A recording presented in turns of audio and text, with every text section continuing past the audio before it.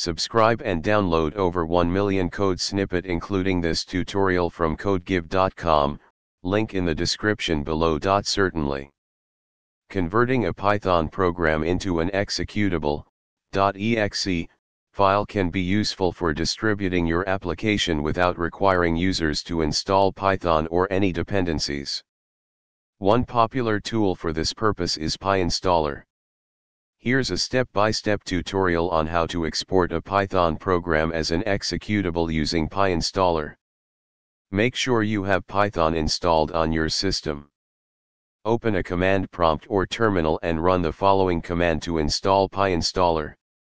Using the command prompt or terminal, navigate to the directory where your Python script is located. For example, run the following command to create the executable. Replace your _script.py with the actual name of your Python script.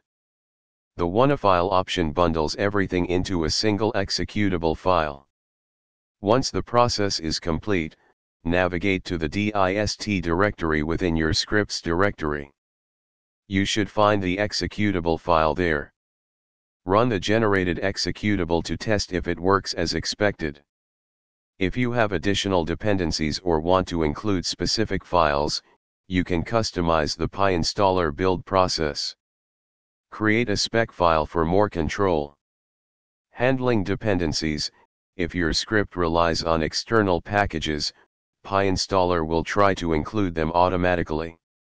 However, for some complex cases, you might need to manually handle dependencies. Freezing GUI applications: if your script has a graphical user interface, GUI, you might need additional considerations. Refer to PyInstaller documentation for details. Multiple platforms: you can create executables for Windows, Mac OS, and Linux from the respective operating systems.